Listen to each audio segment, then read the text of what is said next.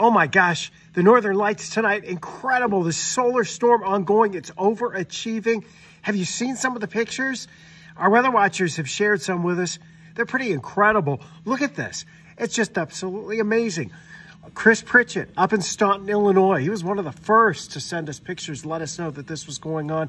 Jamie down by Rolla. We have pictures from Barnhart. We have pictures from St. Paul. We're hearing from everybody on the 5 on Your Side Weather Watchers Facebook page. You can join our Weather Watchers group, add your photos too.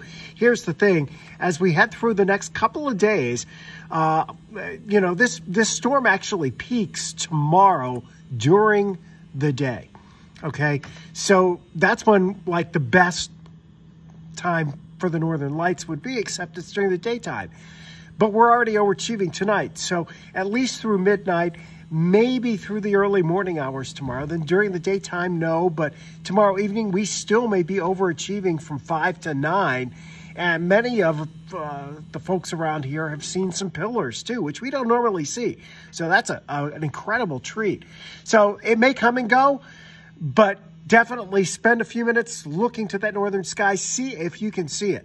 It has been amazing tonight.